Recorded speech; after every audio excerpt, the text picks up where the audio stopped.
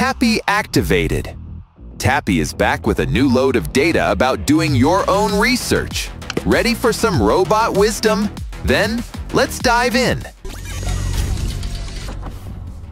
After you make sure the team behind the project is trustworthy, look into the project's partnerships and endorsements. Associations with well-regarded institutions can be a good sign, but always verify these claims yourself. Partnerships are usually listed on the project's website or announced on social media. Speaking of which, you need to literally scrutinize it, processing information, ready to share the details with you. Check out the project's social media channels like Twitter, Discord, Telegram, and Reddit. Look at the number of followers and how active the moderators are. And be wary of scammers. Keep in mind that you might encounter scam artists posing as moderators. They can attempt to make you give up your personal details or click on phishing links. So, make sure to verify any claims. The next step is reading investor sentiment. Allow me to break this down for you.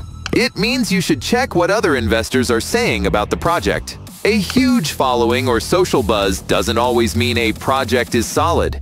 Be aware that projects sometimes incentivize users to promote their tokens. If you know what I mean, make sure to evaluate market metrics. They show how successful a project is. Head over to trusted cryptocurrency aggregators like CoinGecko.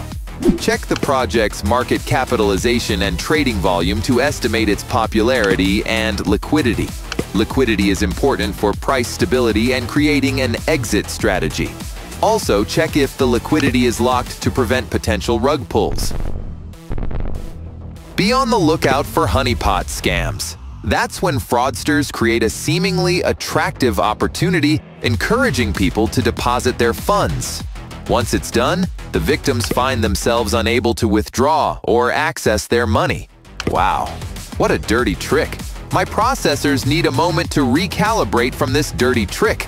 Anyway, use tools like the site honeypot.is to check if a token is a honeypot.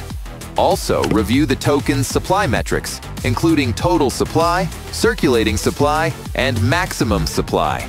And finally, check where the token is listed. Prominent exchanges usually have stricter listing requirements. Check if the token is supported on popular hardware wallets for added security. There you have it. These steps are just the beginning of DIOR in crypto. Combine fundamental, technical, and on-chain analysis for the best results. The crypto world is volatile, and while you won't always hit the mark, being well-informed increases your chances of success. So, folks, that's all for today. Attention, attention! Make sure to hit like, subscribe to my channel, and don't forget about that bell button to find out new things with TapSwap and me, Tappy. See you after reconnecting. Happy tapping. Tappy deactivated.